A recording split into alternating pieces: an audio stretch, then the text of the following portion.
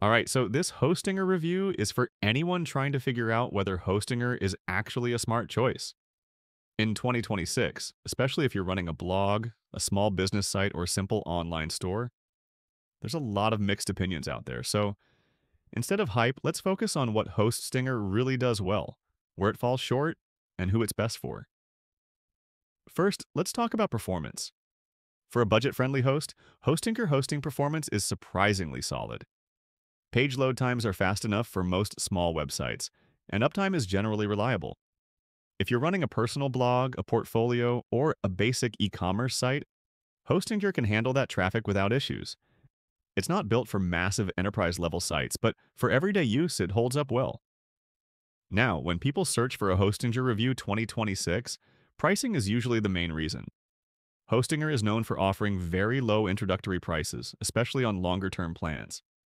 That makes it appealing for beginners who don't want to spend a lot up front. However, like most hosting companies, renewal prices are higher than the initial deal. It's important to know that going in so there are no surprises later. Speaking of Hostinger pricing, the value really comes from choosing a longer plan. The monthly cost drops significantly when you commit for a year or more.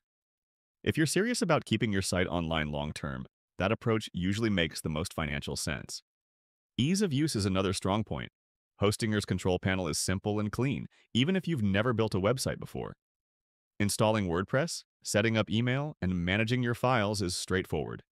For beginners, that smooth setup process can make a big difference. So, is Hostinger worth it? For many people, yes, especially if you're just getting started. You get solid performance, low starting costs, and an interface that doesn't feel overwhelming. It's a good balance of affordability and usability. That said, no host is perfect. Looking at the Hostinger pros and cons, the biggest pro is clearly the price-to-performance ratio. You get more speed and stability than you'd expect at this price point.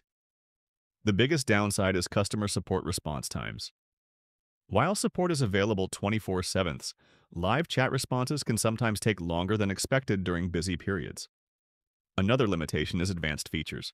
If you're running a high-traffic e-commerce store or need custom server configurations, Hostinger may feel a bit limited. It's built more for small to medium projects rather than complex enterprise setups. For bloggers, freelancers, and small business owners, though, Hostinger fits the bill. You can launch a site quickly, keep costs low, and scale gradually as your traffic grows. That's why Hostinger continues to be popular with beginners. In real-world use cases, Hostinger works best for WordPress blogs, landing pages, service-based business sites, and simple online stores. If your goal is to get online without spending a lot and without dealing with complicated server settings, it's a practical option. So here's the honest summary. Hostinger isn't the most powerful hosting platform on the market, but it doesn't try to be. It focuses on affordability, ease of use, and dependable performance for everyday websites. For most beginners and small projects, that combination is more than enough. If you want to check current pricing or see what plans are available, you can click the link in the pinned comment or the link in the description. That way, you can decide for yourself whether Hostinger is the right fit for your website in 2026.